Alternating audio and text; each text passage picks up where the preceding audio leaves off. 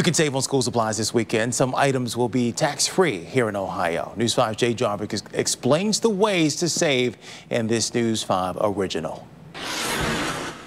I just don't want to be out all day and in the crowds. And it's safe to say there probably will be quite a few crowds at your favorite stores this weekend because Ohio's sales tax holiday starts Friday. I may, pop out here or there. Rachel Critch lives in Elyria, so if she shops there or anywhere else in Lorain County, she will save 6.75% in sales tax.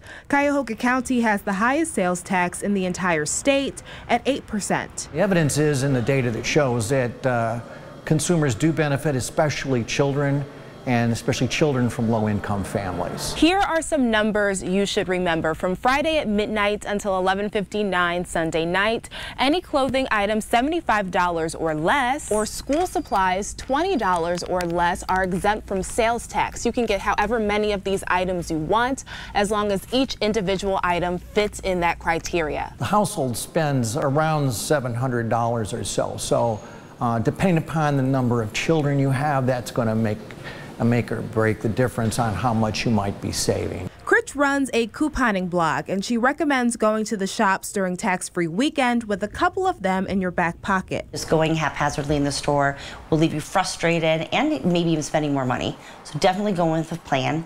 Bring your coupons. Know what's on sale at different stores. And that means doing a little bit of research earlier in the week. Her back-to-school shopping is done. But, sometimes Mama needs a new dress also. So I'll probably go out and do a little tax-free shopping for me. Jay Jarvis, News 5.